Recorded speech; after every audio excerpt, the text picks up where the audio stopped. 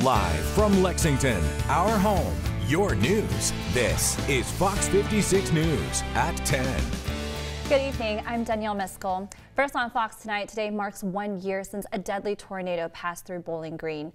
The rebuilding process in the city continues. But as Kenley Hargett reports, the rebuild isn't just physical. Tornado survivors are also picking up the pieces mentally. David, thank you. Back here in Lexington, the city hits its 43rd homicide of the year after a 19-year-old woman is shot and killed.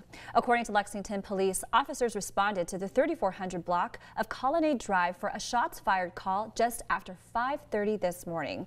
When they got there, they found Elena Mammon dead inside of a car. And this is the city's 43rd homicide. This time last year, there were 35 homicides. Out of the deaths this year, only about half of them have been solved. If you have any information on any of these crimes, you are asked to call police or Crime Stoppers. Your information could lead to a reward of $1,500. A woman is recovering in the hospital tonight, and a Lexington man is dead after a shooting earlier this week. Fox 56's Emma Rogers has more. Imagine walking 50 miles. Divine Karama is showing his support for kids in the bluegrass by doing just that, putting one foot in front of the other. This weekend, he's walking 50 hours to raise $50,000 to buy coats for kids in need. And after everything Kentucky kids have been through this year, he says it's the least he can do. Definitely tired, but it's the least I could do for these kids that have struggled through a pandemic, through inflation, tornadoes that hit Kentucky, floods. If you want to help Divine get off the sidewalks of Lexington and keep a child warm this winter, just head to this story inside Fox 56 News app to give a monetary donation.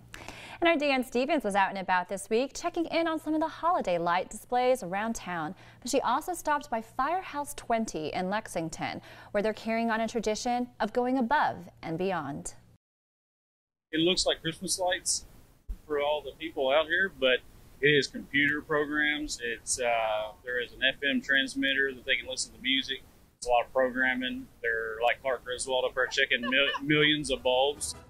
And to show your appreciation for all of their hard work, the department is asking folks to donate their annual toy drive. They're collecting unwrapped gifts for children ages 12 and younger at all Lexington fire stations through next Saturday, the 17th.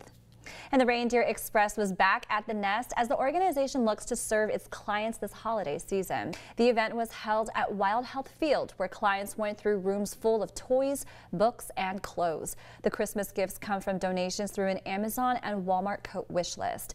The staff expects to serve more than 700 children and 400 families. Oh my gosh, we feel so blessed, and we were a little concerned because coming out of COVID, we didn't think we would get as much support, but everybody has stepped up and really helped us, and we're very, very grateful for all the donations, financial gifts, and of course all our volunteers. This was the first year back fully in person. For the past 2 years, it was a drive-through experience. At Owingsville Elementary, they have introduced the OES Book Vending Machine. Every week, students that are recognized with character awards will be given a character coin to buy any book out of this machine. They can also receive special awards as well. And dozens of murder cases remain unsolved, and Lexington police are turning to Crime Stoppers for help. Coming up in this week's Crime Stoppers report, how you can help police solve one of Lexington's most recent homicides. The first 10 minutes of Fox 56 News at 10 were brought to you commercial free, sponsored by UK Federal Credit Union.